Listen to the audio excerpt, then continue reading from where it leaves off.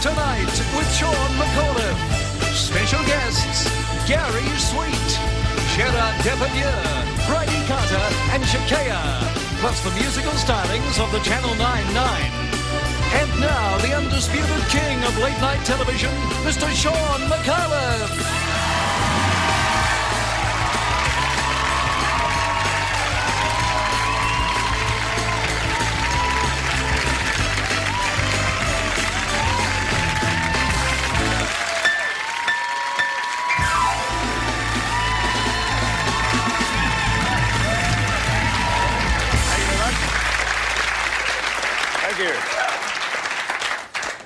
Well, has success changed Sean Micallef? That's a good question. I don't think so. I'm still very much the same lovable boy next door that won your hearts a week ago and you've been seeing incessantly on ads ever since. Although, if you are tuning in for the first time, may I say, good evening and welcome to television. We'll be trying something a little different tonight. I'll be asking some questions during the interviews. I think we'll just see how that goes. Although, you know, as they say, if it ain't broke, don't fix it. Who can argue with that? Their grammar I take issue with, obviously. Whoever they are. Did you all have a good weekend? Not bad. You? Pretty good, although some items in the news caught my eye. Russell Crowe's band, 30-odd Foot of Grunts, recently played a concert for disadvantaged kids in the Northern Territory. I mean, really, surely these children have suffered enough. The survivors of that Congo terror flight, you know, where more than 200 passengers were sucked through a hole in the plane, have spoken about their ordeal for the first time, saying that the food was absolutely appalling. Some good news too. US forces have apprehended one of Iraq's most feared biological weapons experts, the so-called Dr. Germ. Say what you like about this woman, though, and her plans to kill thousands, at least she's willing to bulk bill. You know, in his budget reply last week, Simon Crean said that a Crean Labor government would bolster Medicare, and that a Crean Labor government would crack down on corporate fraud, and that a Crean Labor government... This isn't going anywhere, I just wanted to do that gag. The IRA activist, believed to be Britain's top informer, codenamed Steak Knife, has emerged from hiding to clear his name. It's actually Soup Spoon. And there were plenty of tears in Fremantle on the weekend. Soldiers returning from the Gulf were met at the docks by John Howard. Yeah, they would have done it.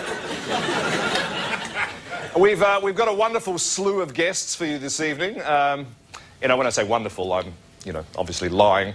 But, you know, they're pretty good for a second show. We'll be talking to Gary Sweet. Well, you know, I should clarify, I'll be talking to Gary Sweet. It'd be confusing all of you people actually talking to him at once. Unless you've rehearsed something in unison. Have you rehearsed something in unison? No, I didn't think so. Listen to you. Exactly as I thought.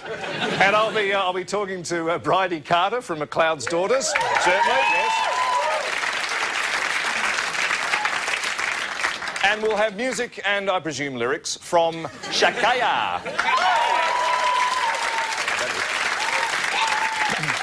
And, of course, a man who's been with this show from the very beginning, Francis Greenslade and the Channel 9.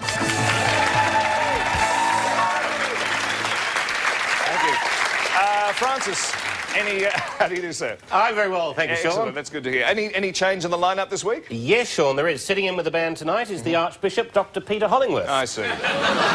He's not actually doing anything, but he is receiving full salary and has full use of staff and facilities. Excellent, excellent. Good to hear. A pleasure to have you here, Your Excellency. It's a pleasure for me, Sean, to finally be treated with some dignity and respect. Pardon me. But of course.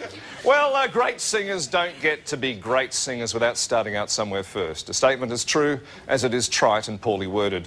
Our opening act has been a backing singer for almost 20 years. In fact, she's one of the best backing singers around. But now she's embarking on a solo career and launches it tonight with Don't Rock the Boat. Ladies and gentlemen, Phoebe Grindell.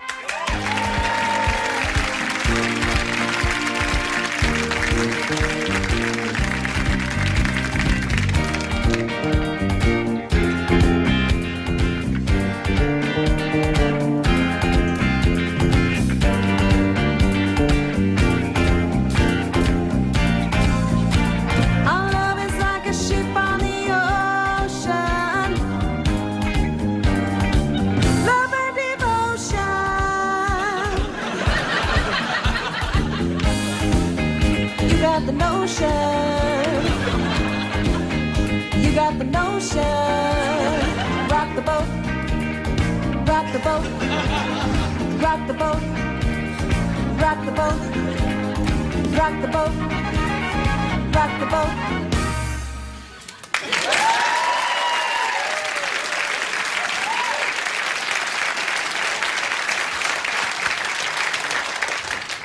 Sorry, Phoebe, were you lip-syncing? No, Sean, I wasn't. Good, because we won't stand for that. Now, many of you might have seen this in the paper. Well, if not, you might be aware anyway that Dick Smith is currently fighting a court battle with Arnott's. They've accused him of ripping off their Tim Tam Ranger biscuits with his own Tem Tins. All right, now I'll just show you.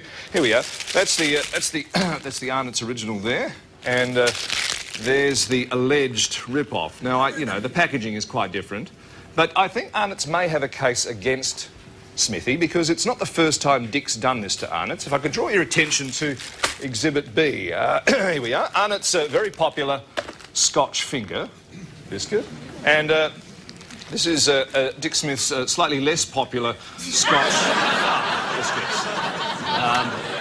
Not quite as long and not as many. Anyway, Exhibit C, you be the judge on this one. I'll not say anything, all right? There's your original Arnott's product there, all right? We all know that one. And here's Dick Smith's. Bit cheeky.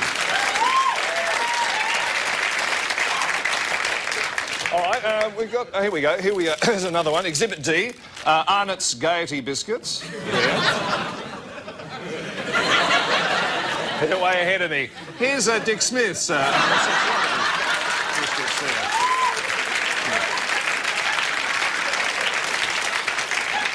Of course, it's your choice and a perfectly valid one. All right. Here we go. Oh, look, I used to love these as a kid. Arnott's Iced Vovo. And here's Dick's Moist Volvo. Now, that one doesn't even make any sense. I don't know what Dick's thinking about. And he's not even trying with this one, all right? Now, look, here's Arnott's Sayo. We all know and love Arnott's Sayo biscuit. There we go. And here's Dick Smith's version. Dick Smith's Arnott's Sayo biscuit. I mean, that's just not going to cut it, is it? Look, it's going to be a long and a difficult case, but at least they'll have something to eat during the adjournments. A Green Labor government. Good to get out on a laugh, all right? Now, because we're a new show, we haven't, you know, received any mail from our viewers. It's very hard to justify a letter segment. But we know that in this interactive age that you want feedback. So what we here on Micallef tonight thought we'd do is steal some of the mail that the other shows receive here tonight. Mail that perhaps wouldn't normally be read out on air for reasons of time or simple vindictiveness. All right, now here's one to Getaway. All right? Dear Getaway, I watch your show every week and just love Katrina Roundtree. Well, I'll pass that on. She's a friend of mine. Last week's story on cottages and castles was a beauty, and I thought Katrina did a great job. That's nice to hear. She speaks well and seemed to know a lot about the architecture of the places she visited. Plus, she was respectful of the older people she spoke to, and this is rare in young people today, I find. Is any of her old underwear available, as I am a collector? Keep up the good work, Katrina, yours faithfully, etc. Well, obviously, that's inappropriate. As far as I'm aware, Katrina doesn't wear any underwear. Stolen mailbag. Welcome back. Good you stayed with us. If you're like me, it's possible that you're a clone generated from some of my stolen DNA. I suggest you turn yourself in for destruction immediately. Sorry, I'll start that again. Right, that's take two. If you're like me, you love wondering what if when it comes to celebrities. What if Madonna and Bruce Willis had a baby? What if Kylie Minogue's head was grafted onto Arnold Schwarzenegger's body? What if Frankie Muniz was 85 years old? All these questions can be answered through the miracle of computer software. And remember, it's all in fun. Elvis Presley, as seen here we go, is as popular today as he was when he was alive. But what would Elvis look like if he was a teapot? Or what about the late Mother Teresa? What if she was the Sydney Opera House? Or alternatively, what if she was two Sydney Opera Houses? Or what about this? What if the Sydney Opera House was the Sydney Opera House, but from a slightly different angle? Ah. Or what about Sir Robert Menzies? What if he was an ant, which then turned into the Batmobile, and then back into Sir Robert Menzies again, though, with antlers? Yes. Or what if Workplace Relations Minister Tony Abbott, as seen here, was a complete tool? Very much as I expected. But enough already with the morphing.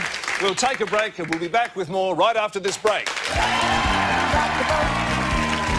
Rock the boat. Rock the boat.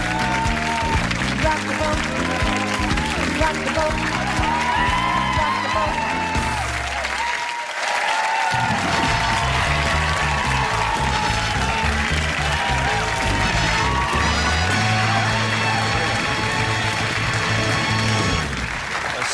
I see. That's fascinating. Gerard Depardieu, many thanks. Well, Gerard Depardieu there, joining us for the first of our commercial break international celebrity interviews. I don't think it's a winner myself, it's a network idea. Now, we have to... Excuse me. Hello? All right. Well, yeah, why is he doing it? No, that's okay, I'll do that. Okay, no, bye. Well, the news that is breaking as we go to air, a man has been abducted and is being held hostage in the Melbourne suburb of Kew. Francis Greenslade is there. Francis, what can you tell us so far?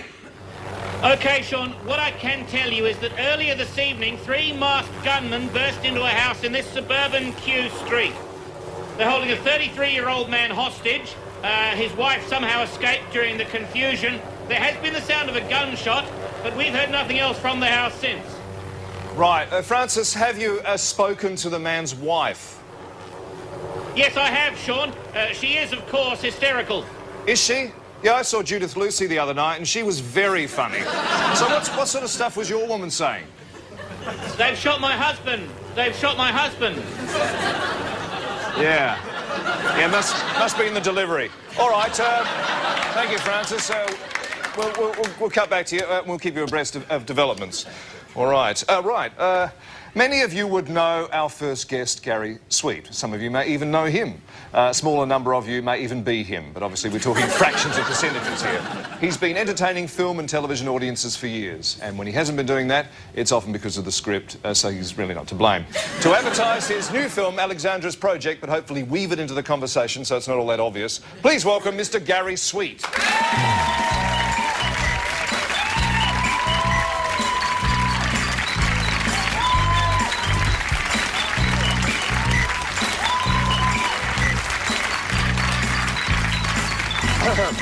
Gary, welcome.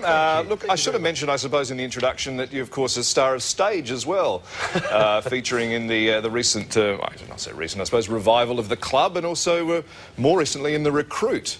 But originally, acting almost lost you because you were going to be a professional footballer, weren't you? Well, I was hoping to be a professional footballer, Sean, but I lacked just a few ingredients that I needed. Yes. Talent. Yes. Commitment. Yes. Opportunity. Pace. Skill. But you've applied them all to acting, that's haven't right, you? Yeah. Yeah, but I think, yeah, I've got away with that. Well, you know, you don't come from an acting family. What attracted... Or do you? You might. I mean, I don't know. My research might have holes in it. No. No? No, I don't. Well, no. what did attract you to acting, assuming anything did? Well, when I went to Teachers College, I left high school and went to Teachers College in South Australia, and I went with a mate of mine from the footy team I played with called Rocky. And on the first day, Rocky did the rounds of the science courses, and I did the rounds of the arts. And we met back in the canteen, and Rocky said, "Sweetie, we are just too dumb for anything in the science faculty." And I said, "Well, Rock, you know, we're not very creative either, so the arts doesn't look that appealing." Although the drama course does have 70 girls and 8 blokes. And Rock said, "Sweetie, we're going to be actors, son." And that's kind of... And what happened to Rocky? Is he... Rocky's an insurance salesman. Is he? Yeah. He's, you know... He's equally bagging the women there, I'm sure. Well... Not that I'm suggesting you are, no, or have been at all in the course of your professional life. You've played many varied roles in your time. You've played a lot of fictional characters. You also played characters who are real, like Donald Bradman and also Christopher Flannery. Those are very different sort of characters. One's a psychopath and the other one presumably isn't a psychopath. How do you go about approaching a real, especially Bradman, because he was alive at the time, as were you, and do you treat, is it different approaching a real person as it would, say, a fictional character? Yes. That's what I'm saying. There's a point to this question. I think I've reached it now. Anytime you want to jump in, yeah, no worries, answer. Okay. No, I guess when you are, you know, every character requires a lot of research, and I think one of the guy that actually taught me most about acting was a director on Bodyline called George Ogilvy, and he said that what you should do is immerse yourself in a character, just to research as much as you can, and it doesn't matter if you think you're reading stuff that doesn't make much sense or doesn't apply to the character or isn't going to be used. He said, as long as you kind of immerse yourself, then sooner or later stuff will come out that you need at a certain time in a kind of osmosis. Is that like just a complete load of crap? No, did you understand anything I said? I was pretty impressed by that. Yeah. I'm extraordinarily gullible. That's right. What about Christopher Flannery, though? Because he's the hitman that you played in Blue Murder.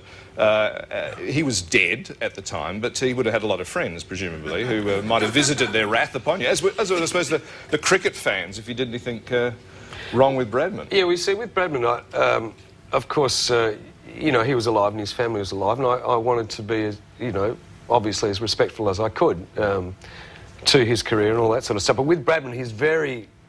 well, he was alive when I was doing it, and I spoke to him briefly.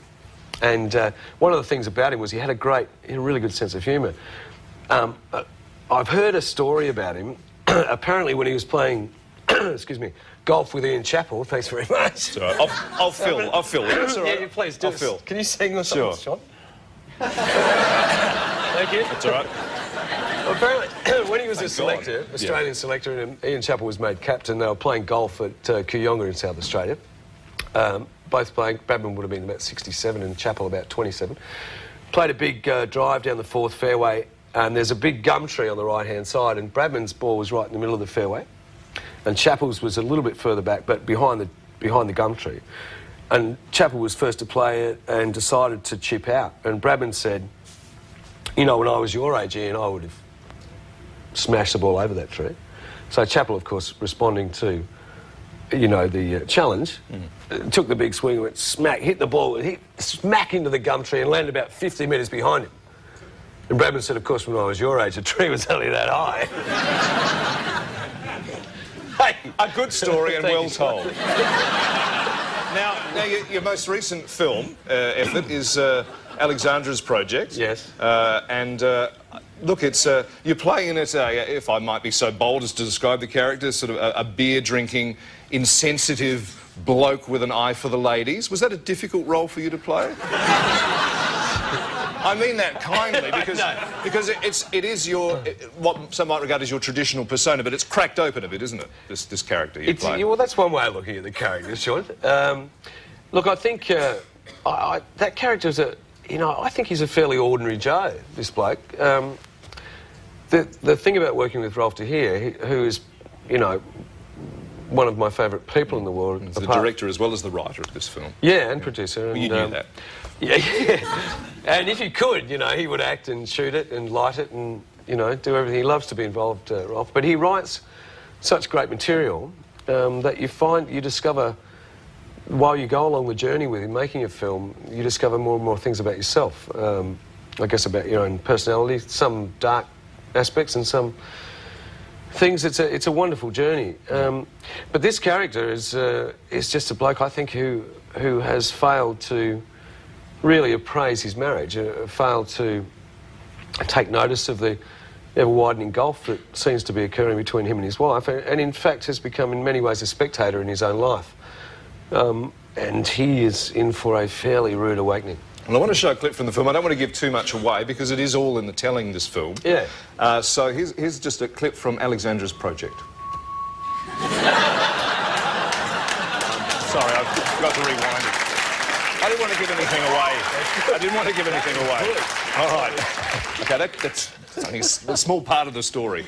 Now, let's take a question from one of our callers now. This is Janine from Iron Knob. You have a question for Gary? Yeah, hi, Gary. Hi, Janine. Look, I've got a dog and a parrot in separate cages, obviously. But the parrot has taken to mimicking the dog and dragging its bottom along the floor of the cage. Gary, your advice for Janine of Iron Knob in this new talkback segment we have. Yes. It's a hard one, isn't it? It is a hard one. Was the parrot mimicking the dog? No, the parrot was dragging its bottom along the floor of the cage. Oh. Like the dog. I would lower the bottom of the cage. Does that help you, Janine? Does that help, Janine, at all? That is really, really inspired. Thank you, Gary. Thank you. Thanks for your call. Now, remember, thank you very much for that. Remember, Alexandra's project is on in the few remaining cinemas not showing The Matrix, so do catch that. Very true. And also, you're in another show called Stingers, Tuesday nights at 9:30. What network's that? Yeah, that would be the 9 network. Is it? Oh, okay, yes. That's interesting. Yeah. Gary, thank you very much for coming on the show. I enjoyed the film very much. Your performance is reason alone to see it, but there are many other reasons as well. Would you please stay for the next segment? No, thanks, Sean. I've got to... No, fair enough. Please thank Gary Sweet.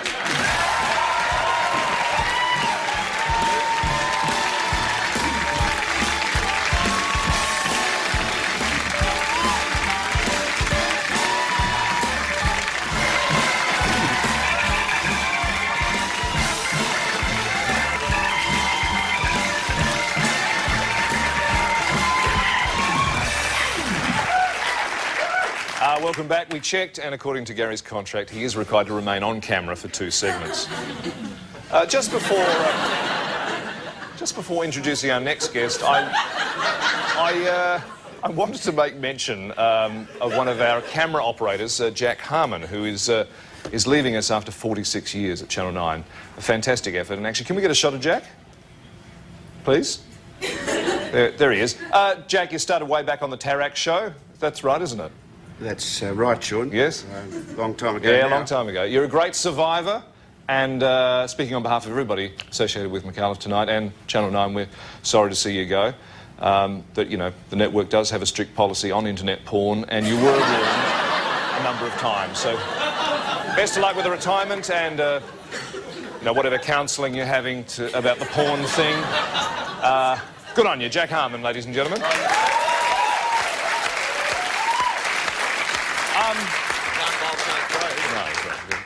Ladies and gentlemen, Bridie Carter is... No, sorry, not yet. No. Bridie. Sorry. Is my next guest. She's only 29 years old, but she's probably accomplished more than somebody 3 times her age who has done significantly less. She's one of McLeod's daughters, specifically the one called Tess. Please welcome Ms. Bridie Carter. You can come out now. Thank you.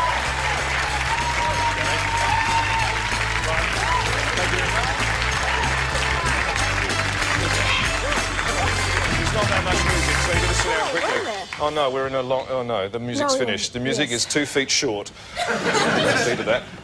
Now, Bridie, I was a little hurt, or a little sort of appalled when I was... Well, you know, I wanted to prepare for this interview with you, and I did some research for which I think I deserve some points. Yes, good on you. Yes.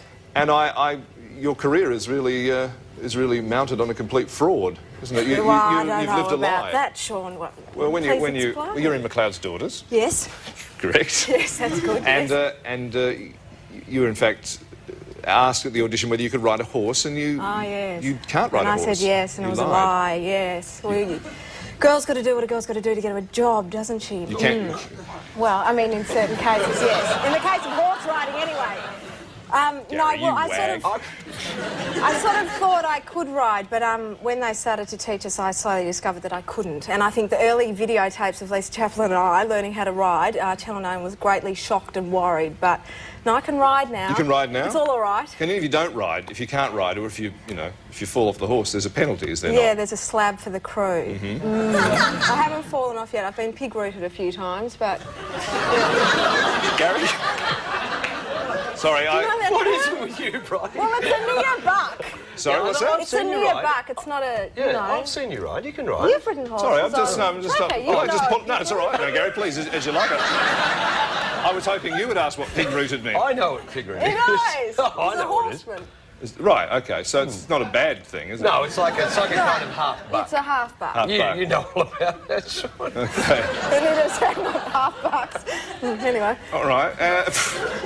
And have you learnt anything else, apart from that horrible expression? Yes, I've learned a lot. Daughters? I've learned a lot about animals, alpacas. Because I've learned about alpacas. You breed alpacas. Mating, yeah, it's interesting. The male alpacas go for about 40 minutes or so, and in fact, you have to actually assist the male in the mating process.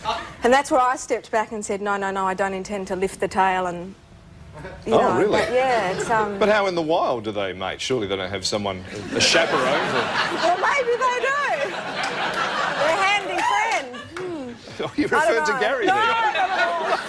It's not fair on Gary at all. Please, being very unkind to him. That's my job. Maybe we should move on from animals. That's all right. Well, no, that's obviously something you weren't taught at NIDA. No, we didn't learn about alpacas or horses at NIDA. Right. What did you... It's a terrible school, isn't it? You learnt nothing, is that No, right? it's awful. That's right, no. You have great regard for NIDA, though, I know that. I do. I'm not a earlier. bitter NIDA student. I enjoyed my time. It was incredibly difficult and hard, but one of the best times I've had. 3 years of sort of intense drama training, learning all different techniques and, working like that with your fellow students for 3 years. You get to know each other very well. Well, you had a very illustrious class, didn't you? You had, Rachel Anita, Blake was there. Yes, Anita, Sophie Heathcote. Well, you'd know. Yeah, Tom I do. Long. I was there. Tom Long. And Martin Lyons from All Saints. Martin Lyons, Anita Hegg, who was on Stingers, but lots of us. Have you got a chance to work with these people televisually since then, or no? No, I haven't. It's awful. Losers. No. Yeah.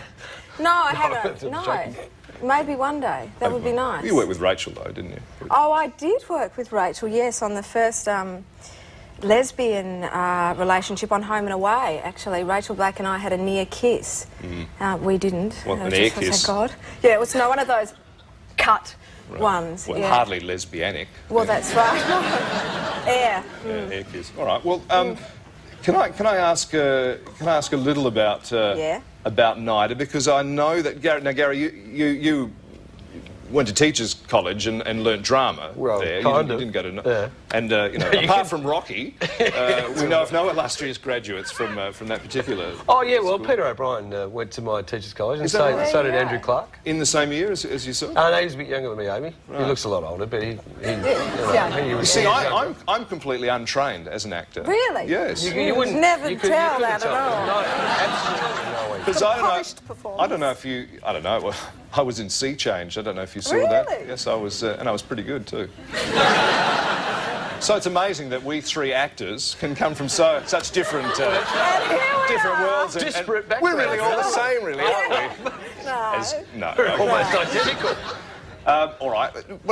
Now, I heard just talk mine, that there's a ghost out on the set where you shoot. Yeah, there's a little girl ghost. A little girl ghost? Yeah. Can you tell me about that little girl ghost? Well, I haven't seen her, but I've got a feeling it's a little girl. She hasn't been there for a while. But we've had... How do you know that? Because I can just She's a sense ghost. it, Gary. All right. No, people have seen candles moving upstairs windows at night. We've had an art department girl being pushed against a wall. It's a very strong little girl. We have our agent... Yes, that's right. She may be little, but she's strong. Absolutely. You've got a picture in your mind. Yeah. We have our ADR room, which is where we record additional dialogue recording. Oh, yes, I knew that. ADR, from my yes. You're quick. And all the buttons on the panels have been moved. There's been all sorts of things. Right. And I won't go down into the cellar, because I reckon there's something down there. Like wine or something? Oh, you did up Well, there's no wine on our cellar. All right, let's belay this talk of ghosts because we got. Let's go to another of our callers, Jason from Maroolabark. You have a question for Bridie? Yes, hello, Bridie. How are you? Hello, Jason. I've got a 12-month-old fox terrier dashhound cross. Oh, dear. It's a male and it has been desexed, but it keeps squatting to go to the toilet as if it's a female. Oh, dear. And your question? Yeah, Bridie, who's your favourite actor and why? Ah, it's interesting, Jason, isn't Yeah, it's he? interesting. You know, do you have a favourite actor or actress? I love Meryl Streep. I love Judy Davis. Yeah, they're probably my two favourites, I think. Right, Gary? Curly from the Three Stooges. Yes. Oh, yeah. And I like... That's about it. it. Not a Larry, hard not Larry or Shamp or any of the lesser Stooges? They never cut it for me. Right. Curly I like. My favourite actors are you two. Oh, stop it. Hey, Bridie, you're getting married very shortly, aren't you? Yes. I just wanted to ask you one question here. Yeah. When you sold your exclusive story to who was it? New Idea? It's not one of Packers. No, it's funny though, Here we isn't go. it? Now, was it part of the contract that you have that pun, Bridie and Groom? No, I didn't think of that. It was very smart of them. Quick, I thought. Are you Quick appalled off the by that? mark. No, I love it. It's great. Well, yes. I suppose. What about you? Me, I thought they could probably come up with something better. Better, more original. Yeah, yeah. I can't quite think of anything at the moment. No, I'm sure you will. Which is a great pity because I do want to go out on some laugh. Oh, well, maybe next week. Okay. Would you stay for the next segment, please? I'd love to, but I can't. Thank you anyways. Very kind of you to ask. All right, thank you. Thank you, Bridie Carter, and thank you also to Gary Sweet. Applaud now. Not that you're an item.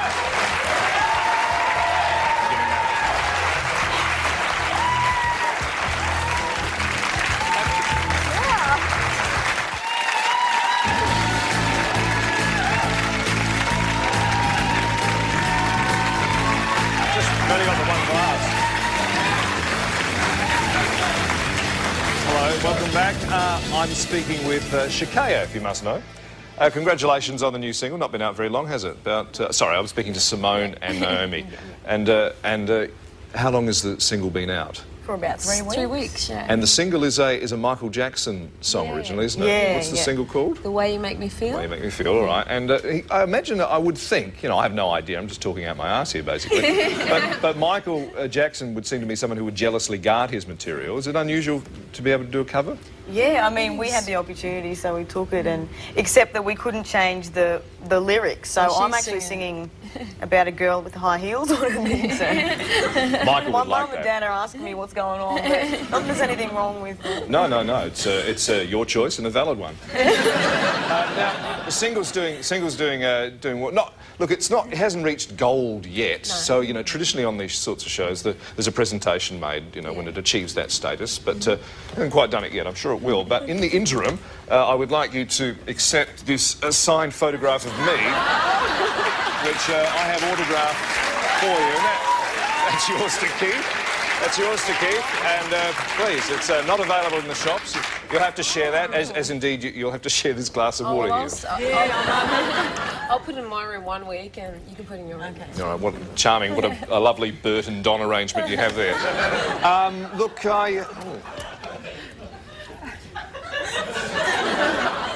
I've just forgotten something reasonably. Could you just talk amongst yourselves, please?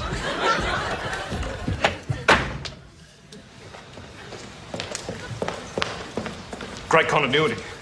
This is a completely different colour. It's supposed to match what I was wearing in there so that the scenes cut together. Well, I didn't know what you'd be wearing. We shot this bit a week ago. It's never anyone's fault, is it?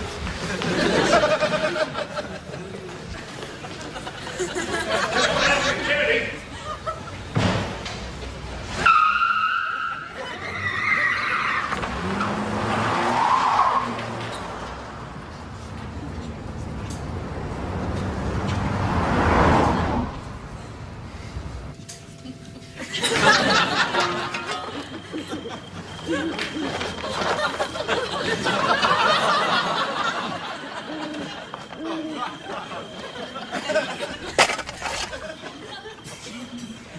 are you doing here? Get back to the studio.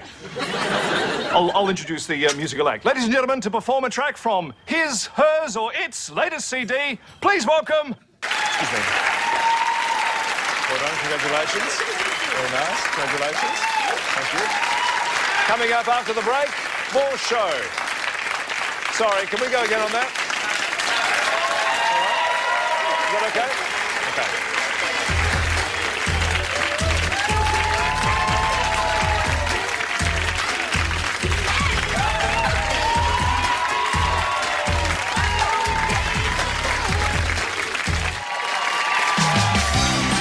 And now it's time for the funnest segment of all, except for the middle bit of a centipede. It's audience participation, where you, the viewer, get to be the star as we play Bobbing for Apples. Over to you, Sean. Whatever. Thanks, Pete. And who do we have here, Francis? Oh, so who do we have here, Francis? Sean! Yes, no, I'm here. This is another person. Ollie. Ollie, all right. He's a humanoid from the planet Earth. Yes. He breathes oxygen and he likes Billy Joel. Right, that's superb, all right. And Ollie, what are you really doing? Don't run away, don't run away. Share it with us. What do I... Yeah, what do you do? What do I do? I'm an apprentice hairdresser. Ah. Right, and how's it going, Ollie? Great. Is it? Great, yeah. Good to hear, all right. How many more years have you got? About a year and... 2 years. To live, I meant. No, let's not go into that, all right. Now, you know how to play Bobbing for Apples? Francis, you tell him. You know how to play Bobbing for Apples? No, I mean, explain the rules to him. Oh, sorry. All right. Now, while Francis is doing that, Pete, what's Ollie playing for? Sean, I have no idea what motivates these people. No, Pete, I mean, tell us about the prizes. Oh, but of course. Tonight on Bobbing for Apples, Ollie could win this fantastic Carrier air conditioning unit to the value of $100. Portable, cool, and rectangular. Carrier, named after its inventor Willis H. Carrier, and not after any tendency it may have to spread Legionnaire's disease. Ugly? Why not attempt to conceal it with Vanda's new range of cosmetics? Women have been turning to Vanda for years to deceive their menfolk. When you think of Vanda Cosmetics, think of Vanda Cosmetics for when you're hideous. Or how about a multicoloured striped trailer? Handy for blending into that rainbow or just jackknifing in style on a deserted highway. Scanish, it means pasty in Ukrainian. Back to you, Sean. And Francis. Okay, thank you very much, Pete. All right, now good luck, Ollie. Each of the apples is individually numbered, and that corresponds with a prize, and we encourage audience participation. Please yell out any particular apple with a number on it that you think Ollie should bite, although, of course, he won't be able to hear because his head will be underwater, but I think it'll add to the atmosphere. All right, you have 20 Earth seconds starting now. All right, now some information you might find interesting at home, which I perhaps should have told Ollie before he started. The water contains not only apples, but hydrochloric acid as well. Doing well. Doing well. Do we have any shampoo? Because we could probably give Ollie a rinse there. He is cheating horribly, but yes, there we are. There we go. Thank you, Ollie. What a superb job there. Thank you very much indeed. Thank you. And the number is 16. Ollie, you could be going home tonight in this. Not sure what your travel arrangements are. Come back here, now, Ollie. Francis has a question there in his book. I've got a question, Ollie. Yeah. You nervous? Not really. Sorry, Ollie, you were nervous, and rightly so. But we'll give you a backup question there, Francis. You got the backup question. I do have the backup question, Sean, and here it is. Thank you very much. Ollie, it's multiple choice. A, B, or C? A, B... no, sorry, no. So close. Couldn't have been more wrong, really. But it's the second show. We want to give something away. So, Francis, you got a third question? Again? Well, I have a look, Sean. Oh, yes, I do. Right. Here we go. If John Laws and Alan Jones fell out of an aeroplane, Ollie, who do you think would plummet to their death first? A, John Laws, B, Alan Jones, C, I don't know, but it's certainly worth trying, isn't it? C. C is the correct answer. Very good. Tell him what he's won, Francis. Certainly sure. Congratulations, Ollie. You've won a magnificent trip for one to South Mole Island. 7 days and 1 night on this fabulous atoll, recently certified free of anthrax, with spending money to the value of 300 pesos. If you must have a mole, make it a South Mole. Prize not valid for episode 2. Oh, bad luck, Ollie. Sorry to hear about that. Tell him off and get him out of here. Peter, tell us things. That's right, Sean. Interstate contestants on audience participation choose to stay at Sydney's fabulous Rockman Regency Hotel, but are forced by us to stay at this much cheaper one instead. The East Gippsland Hotel Motel gives new meaning to the phrase cockroach-infested fire trap. Thank you very much, Pete. Well, like an understocked herb salesman, we've run out of oregano. Time. But before we go, a quick look at the rainfall figures for regional Victoria. And as you can see there, nil has plenty and plenty has nil. So thanks very much to our guests, Gary Sweet, Bridie Carter, Shakaya and Gerard Depardieu. Last week, to take us out, we used some old footage from our vaults, and I've since copped a bit of flack for that. Received a number of letters pointing out that there are a lot of talented singers and musicians and dancers out there who would kill for a chance to be on national television and have the credits rolled over them. One of these letters was from a young man with a bright future in this business, judging from his penmanship on the enclosed cheque, and it's my pleasure to introduce him tonight as our credit roll performer. Here to sing Beautiful Sunday, Mr. James Pegler. See you in the Monkey House, Australia. Sunday morning, after dark, I think I'll take a walk in the park. Hey, it's a beautiful day. I've got someone waiting for me. When I see her, I know that she'll say, hey, it's a beautiful day.